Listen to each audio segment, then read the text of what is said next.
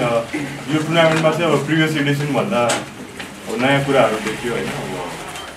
अब अभियसली ओभरसिजको प्लेयर्सहरूले गर्दाखेरि चाहिँ अलिकति टुर्नामेन्टको लेभल बढे जस्तो लाग्छ।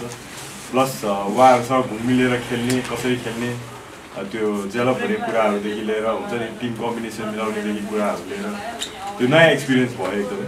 प्लस अब टुर्नामेन्टको पोजिटिभ्स भन्दाखेरि अब फेरि पनि नयाँ प्लेयर्सहरू देखिँदैछन् जस्तो लाग्यो। उनीहरूको नयाँ पर्फर्मेन्स, राम्रो प्लेयरहरूको एउटा नयाँ प्लेयरहरू आइरहेछन् भन्ने एउटा सङ्केत देख्यो। सो त्यो चाहिँ एकदम पोजिटिभ साइड थियो टुर्नामेन्टको। अब आई थिङ्क फाइनल अब एक्साइटिङ हुनेछ। अब दुईटै राम्रो टिमहरू फाइनल पुगेका छन्। सो होपफुली अब बेस्ट टिमले चाहिँ जित्छ।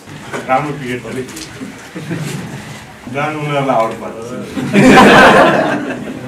अहिले नै भन्यो भने तपाईँहरूले फेरि अब मुभी हेर्नुभन्दा पहिला story so I think like अब होइन अब उनीहरूको टपरले डेफिनेटली राम्रो खेल्छ। सो अब लास्ट टाइम जो मिस्टेक्सहरू भयो त्यसलाई रिपिट नगर्ने, राम्रो क्रिकेट खेल्छ छैन। आई थिङ्क लाइक किनकि अब अभियसली एउटा टिममा जहिले पनि 4-5जनाले मात्र खेलेर जित्यो। सो ओपनिङ नचले पनि पछि कसैले आएर खेलिरहेछ। So I think that's a good side.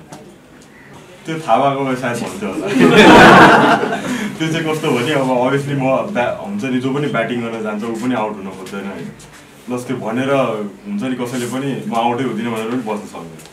So I think game हो। अब लाइक हामी अघि भने जस्तै अब राम्रो क्रिकेट खेल्ने कोसिस गर्छौँ।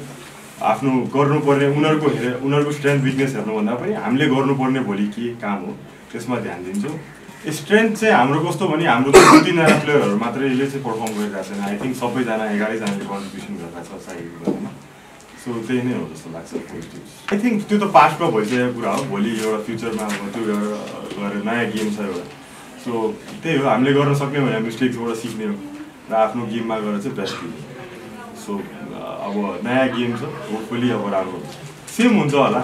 अब भोलि गएर पिच हेरेर डिसाइड गर्छु। त्यो चाहिँ गएर ज्योतिषीलाई सोध्नु। होपफुली फाइनल गेम हो थाहाहरूमै भन्थ्यो होला। बट देन एक्सपेक्ट गरौँ लाइक त्यो सायद अब स्याटरडे हो, क्राउड पनि धेरै आउनुहुन्छ है। एकदम क्लोज गेम होस् भन्ने चाहना छ र त्यही हो, जसले राम्रो खेल्छ त्यसले नै जित्छ। सिम्पली अब भन्न चाहिँ गाह्रो छ कतिले मार्छ कसले जित्छ भनेर।